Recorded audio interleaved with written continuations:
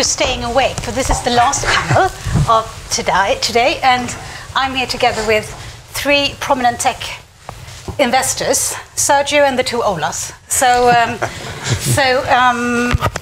think if you remember that pitch book started to say that the Nordic is being a proven tech hub for building sustainable companies, and he gave examples of different unicorns that has been growing out of the Nordic region. But in the latest development, what do you expect happens for these tech companies, in particular in the Nordics? Ola, at the end, Permira, what do you say? Let's start with the crystal ball, basically. Yes. Easy questions. But I think it's a remarkable. I mean, if you look at the Nordic region and if you look at tech, it's always been punching well above its weight. And I think this is actually accelerating. We have produced several unicorns, and unicorns tend to feed other inventions that come around. And I must say, it's really impressive to see this. And I think it's also been accelerating recently because you've had these tech inventions very early on go global. And I think a huge benefit of being in a small home market like the Nordics is that you have to look outside incredibly quickly. And by doing that, you can actually reach scale very fast. So I do think there's a very good opportunity to see this trend continuing. And also once you create the wealth of some of these unicorns, before we mentioned Spotify, Klarna, and other big companies of this nature, that also feeds a lot of wealth around it that will be reinvested back into the society. And people will also be looking at these success stories and say, I can do exactly the same thing.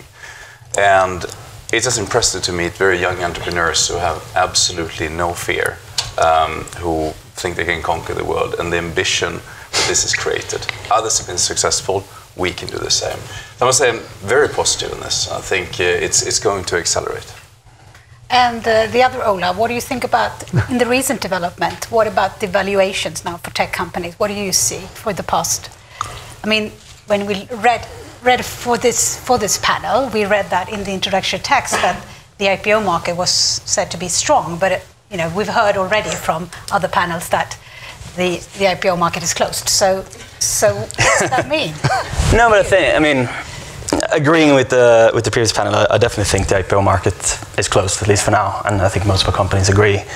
And I can't remember who said it, but in the same way, we're not advising our companies to spend time on IPOs either. M&A market is different, and I think it follows the fundraising market quite closely as well, where yes, it's challenging and everyone is looking at valuations. A lot of our co-investors are taking a very drastic view and looking at everything that's kind of even agreed pre-Christmas or pre-December. We're potentially a little bit more kind of forgiving on pre-December valuations, but for the new stuff, we think about it in the same way. What I think is true is that even if it's challenging, there's a lot of dry powder out there. There's a lot of companies that still manage to get good valuation, but I think there's a certain flight to quality. And I think for Nordic assets, that actually works quite well. I think the quality of the Nordic assets we see are, I mean, it's difficult to compare and to generalize, but overall, there's a very high quality of assets, which I think is helpful in this market. I think the other thing happening as well is that you have kind of an emergence towards very small assets where people tend to go earlier and earlier, or later and later. And the Nordic market has a quite young but interesting cohort of companies, a lot of them coming out from the Klarnas of the world. So I think in the market we're going into, on a relative basis, it probably works to the benefit of the Nordics. And Sergio, what do you say?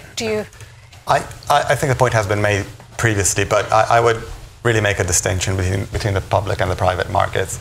As we've all seen, the public markets react pretty quickly. The private markets take time to adjust, and what really happens in times of uncertainty like we are experiencing right now, and like we've experienced during COVID, is that new deals tend to slow down slightly, but expectations in terms of valuations take quite a bit of time to adjust.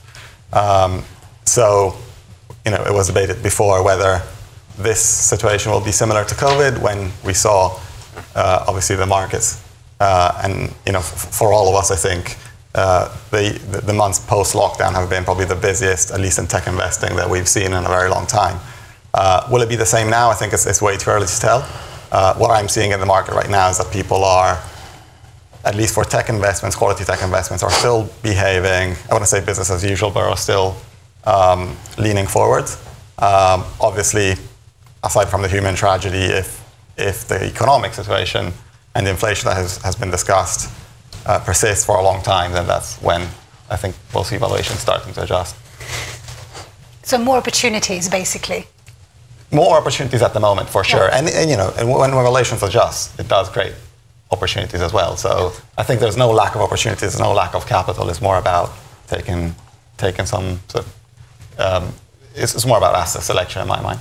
Yeah. So you also agree to the quality aspect that the two of us just mentioned. Absolutely. Yeah. I'm going to get used to it. Sorry about that. It's just too funny. But I think the topic of asset selection, I think, was quite interesting as well, is that you have, it depends a little bit on your setup, obviously, but more and more classic private market venture investors actually looking at public opportunities. And quite a few of the interesting opportunities we could see last year are now suddenly public and trading at 70% discount to when we thought it was an interesting case last year. And that's worth thinking about. Would that include that you would actually think about doing public to private, as Mr. Deutsche Bank suggested? Probably not. I mean, we obviously hold both public and private assets, as I'm sure anyone familiar with Kinnevik is aware of. And we take a view in both public and private markets, and it's been a clear dominance in private historically. That's where we've seen a lot of our successes. But a lot of the value creation we've seen historically has come from Zalando in the public markets, from Livongo in the IPO and the trade thereafter. So we look at both. It doesn't mean we're going to do take privates. We see a huge opportunity in tech privates. I think it's one of the biggest dislocations we've seen in a while. And if you look at the private environment, it tends almost to be a lagger here, because if you hold a very nice private company, as was said before, the quality of the portfolio tends to be quite nice. We don't see a lot of changes in the underlying performance of the businesses. What you do see is a massive change and shift in the valuation. So if you are in a private context, you tend to, we tend to live in either the 2021 illusion or you are in the 2022 reality. And I think today we almost have to forget 2021. That was the peak of the peak, and we have to adjust to the new valuation environment. The public market is way more brutal this way. They will judge you every day, and this creates opportunities. Because you have companies who want to be on the forefoot, they want to do the things, but before they had the public currency to do these things, and today they do not have the public currency to do the same actions they took before. So if you take from a venture capital or private equity perspective, there's a really big opportunity to actually come in at a much more decent valuation here. Not to say that this is easy, but we see that the trend that you saw towards IPOs will shift towards the trend towards public to privates. The one thing I would say about public to privates, and we as Inflexion, I was directly involved with, we did one in Norway actually last year, taking private a business called Infront. And by no means it's an easy process. You have, as you all know, many different stakeholders that you need to convince, and the markets in the last place. But what I would say, having sort of been involved in public to privates in the Nordics and in the UK, it's actually a pretty friendly, a relatively straightforward environment from a regulatory perspective, whereas in the UK you have a lot of sort of additional complexities. Put-ups and shut-ups and exactly. Yeah. So I thought that was actually a pretty smooth process. It's actually one of the friendliest markets. It's incredibly buyer-friendly, and also one thing it does, it also protects the companies, because if a transaction doesn't happen, very often it doesn't leak. It doesn't actually not get out, which means you protect the company in case people do not know it's been in play. So it creates a very, very unique environment. It's very similar across all the Nordic countries and dissimilar to the United States and the UK. Oh, I can only echo that as a lawyer, as a capital markets lawyer and public M&A lawyer. I was taught years back from an old banker that public M&A is actually the diamond of M&A. So, because it's so exciting working with, but as investors, it's probably not as exciting as for us investors. I thought you meant it's the highest fee paying. That's what. Yeah. So, but to the trend of you being tech advisors, when we're listening to the other panels, they all also talk about tech. Could you actually, Sergio, be a tech advisor now? What does that define for you? Yeah, you can. I mean, you mean a tech investor? Or, yes. Yeah. Yes. I think you can be a tech, definitely can be. Obviously, tech is everywhere, and we've heard it, and seen it in all sectors. You can definitely be a tech investor, but I think tech investor has become a way too general term. So I think all of us now, sort of within our respective firms, don't think about tech investing at that level, but we really think about sectors and subsectors within tech. So at the most basic level, you have software, you have data and analytics, you have tech services, but then you need to really bring it one level down, and you really need to sort of build expertise in specific subsectors to be relevant and competitive. Because if you want to invest in fintech, that also is too high level. You need to go down into payments, you need to go down into wealth tech, into core banking software. You need to bring it at that level. So I think like anything, our industry is going towards more specialization, and that's happening in tech investing. So Ola, what are your specialties within Kinnevik? What subsectors within tech? No, I'm smiling when you're saying that, because we always used to position ourselves as one of Europe's leading tech investors, and I think we now position ourselves as one of Europe's leading growth investors, which I think it says quite a bit. Yeah. And we obviously, we started in e-commerce and marketplaces, which has been the core of. Well, we didn't start there. We obviously started with a lot of things historically, as most people would know. But our tech adventure started in e-commerce and marketplaces. We now also focused on financial technology and business services, which is the team that I head up, and we have a big healthcare team. In the Nordics, we have a team that goes slightly broader, slightly earlier, and we to a question about can everything be tech? We invested in ice creams last year, which is well, it's ice cream tech, I guess, but so tech is becoming a very, very broad definition. But I think Sergio's point is the right one. You find your themes, you find your subsectors, you find your expertise, and that becomes something you can go quite deep in, and you can kind of layer out from there. And at some point, you look at the next one. But to cover tech is impossible, and to define yourself to only doing what people traditionally regard as pure tech, is probably not the right strategy either. And Ola, what type of subsectors are you focusing on? But I think maybe asking the question different. I think tech is all about disruption. So basically, you're disrupting ways. We heard from a previous speaker talking about ways to monitoring patients in tech in ways we couldn't do before, and the inventions you see here, that's remarkable. I think we're talking about inventions that changes this and drives growth in a completely different way we've done. So we almost flip it around and say tech is a hygiene factor. And it's about finding growth vectors. So you're really finding where tech can actually drive growth. And that's where those are the themes you tend to invest behind. And these themes are absolutely not static. They change almost all the time. And we have to reinvent ourselves consistently. I mean, if you looked at back in the 2000s, you talked about electronics, then it was telecom, then it was media, then it became SaaS business, marketplaces, and cybersecurity. And it all evolved. And then it comes health tech and environmental tech. So for us, it's more finding business model that have strong growth characteristics, often repeatable business models. So one thing we do like about tech is once you're in it and once you have it, usually they are on a subscription model, which is a very attractive model, which creates a lot of stickiness. So we're more looking for the features, maybe rather than just saying a certain subsector, and look for these characteristics and commonalities across. So it's not necessarily the answer to your question, but really looking for different ways of finding growth and really that stickiness. We think they're one of those most attractive parts of the tech-enabled businesses. And what is the sector that you are most attracted to now? I mean, I think one of the themes, really security. Yeah, so cybersecurity. Cybersecurity, security of all forms. And we just made 3 investments over the last 4 months in both large and small in security. And this will accelerate. Security before was probably something you dealt with just for the select few. It was about email, it was about intrusion in the building. Today, security is about so many more things that you cannot imagine. It's brand theft, it's about stealing by IP, different ways you have to protect. So we think that's one example and a very, very interesting theme. But you also still have disruptive ways. We talked about marketplaces before, how buyers and sellers meet in a completely different ways. And COVID has been probably the most exciting accelerator of technical disruption that we've seen. When my mother, who's 87 years old, began to buy online, and you understand the benefit of that, you're never going to go back. And I think these behaviors have really set off a completely different motion than we could ever foresee before. So marketplaces is one area, and I know you've been big investors in that as well. Do you recognize that, Ola? New customers in that type of sectors? As a result of COVID? Well, new customers, new sectors, but also new models with the same customers in the same sectors. I think it's been an absolute acceleration in a lot of ways. And it goes deeper than that. I mean, we talk a lot about enablers, so you might have the same marketplace model, but then you have everything in terms of new payment methodologies, new anti-fraud detection to the security point, new delivery methods. So there's so much happening around those models as well, which is kind of new in itself, and it goes back to the thematic approach. You find one, e-commerce model, and what comes out of that in terms of security, payments, delivery, that's where we see a lot of opportunities.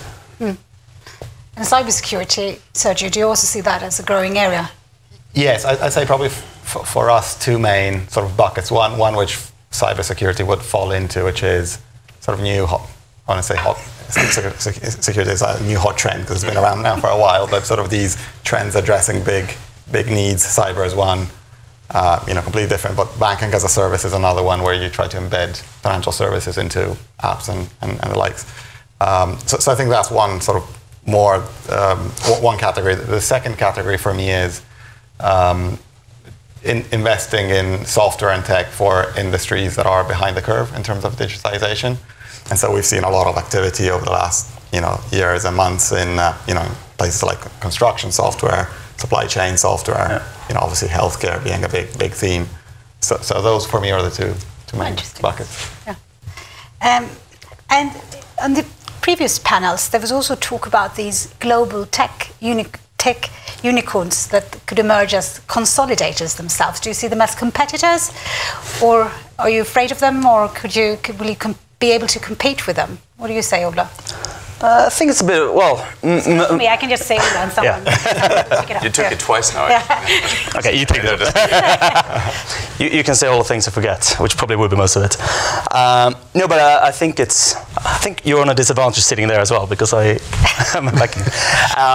No, I think it's both. Of course, the competition, and they actually tend to drive up valuations a fair amount in some of the rounds we see.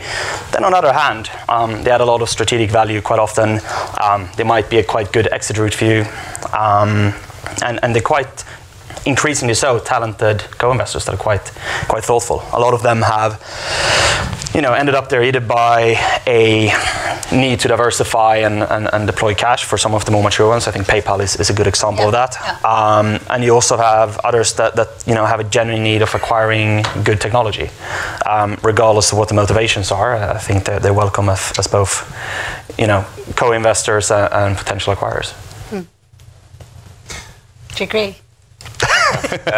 No jokes. I actually do, and I, in many ways, don't view them necessarily as as competitor in that sense. I mean, they also need partners. They also need capital in certain way. Although, despite being unicorns and huge consolidators, they very often need additional capital and need partnership, and it can be combinations and spin-offs, etc. So, we view it as a very good complement, and quite frankly, then it's talking about a lot of spin-offs from these companies that come up and new inventions come up. So we view it as a real positive, not as a negative. Well, maybe just adding a slightly different perspective, I think the role of M&A, I guess, for us as investors, it's obviously a key lever in what we do. So if I think about our investments at Inflexion, probably a third of the value creation comes from M&A. And I think that's particularly true in the Nordics and in Europe, even more so than in the US, where you have this large sort of market that you can address. In Europe, obviously, it's very regional, and you need to use M&A to enter or build positions. So you obviously have consolidators competing, but I think we have a lot of our own portfolio companies actually trying to pursue that strategy. Maybe, one thing to add to that, I think there's another group of kind of unicorns as well, because we're talking a lot about the consolidators. What we see increasingly as well is that, especially given last year's valuation levels, you had quite a few relatively young and proven and typically non-profitable unicorns who now find themselves in a world where they need to kind of grow into the valuation they achieved by scale, or they need to find a slightly more cash generative model. I think quite a few of them are using the valuation marks they achieved last year, or the cash they raised last year, to acquire their way into scale. That's an interesting new trend. And do you see any differences in acquiring pure tech versus acquiring kind of more embedded tech, so more the tech companies that in customers and brands? Ola? Can you specify your question a bit more? The valuations of these two types of tech companies, do you see a big difference, or is... I don't really think there's good evidence of that, to be honest. So I think it's, you know, the way that companies tend to be valued, you see almost two bookends of the spectrum. One of the ones who have, you know, really strong hyper growth and good unit economics, and you can talk about, you know, rule of 40, 50, 60, 80, and you can see 50 to 100% growth, where you can, but still solid unit economics. That's one bookend of the spectrum. And then you see the one who have slightly lower growth, but actually are profitable. That's the other bookend of the spectrum, or a certain set of valuation. And that's sort of what we see more drive the different business models and the different valuation types. And probably today, in today's environment, where you see valuations being reset, you would expect that companies who raised at a certain benchmark before do not want to raise at a lower benchmark. They're going to be probably applied more to profitability today to actually prove that business model out, because they do not want to be caught up in a valuation downward spiral, if you will. And you can also see probably shorter fundraising cycles, because if your valuations now are coming down, you do not want to dilute yourself as much in the next valuation round. So we would expect also to be shorter and actually not as large as they were before. Do you agree, Sergio, to Ola's comment? Absolutely. I think, I mean, this whole trend and some of the pressure on valuations, particularly for the high growth, unprofitable companies, it started well before today's situation. It started probably at the beginning of the year, end of last year. So I'd say there is something perhaps a little bit more structural that people are thinking about. How can I sort of prove my business model? Because the market might not always be there to command these valuations just purely based on growth. So I'm just looking at the floor. Is there any questions from the floor? Well, I always have a question. Great, Gabriel. Thank you for saying. How big of a headache, on a scale of 1 to 5, how big of a headache is inflation and interest rate hikes for all of you? It's a big headache. I mean, it can be both a positive and a negative headache. I mean, inflation, if you sit on a lot of leverage, can be a good thing. But also, the biggest driver here is the downward pressure on valuations, quite frankly. So to predict this is very, very difficult. And I think the only thing you can do is to do what's in your control. And what's in your control is to control the performance of your companies. Make sure that you invest in the A-plus assets, strong growth characteristics, and do that work. But it is a real worry, and I think it also puts a lot of the pressure on capital structure again, making sure you have the right capital structure. Very little to add to that, to be honest. I mean, as you say, it's a big headache, and I think it further underpins the trend I think all of us have been talking about a certain flight to quality and importance of finding right assets, where I think valuations will hold for anything that's not seen as A-plus assets. I think you will see more pressure than before. I echo that. But also just to add one thing, I mean, if you take Russia, for example, I mean, if you look at the energy dependency, huge topic. I don't think we've probably just seen the beginning of where this is going to pan out. There can be a push to renewable energies that we haven't seen before because of this trend. And you can also see, if you look at some of the raw material prices and transportation issues we'll have with these disruptions, which causes enormous flows if you ship things from Asia to Europe and to the United States, for example. So these are all very complex and intertwined issues that we have to think about sort of as investors and owners of global businesses. So, and with that, I think we should wrap it up and just thank all the panelists for the insightful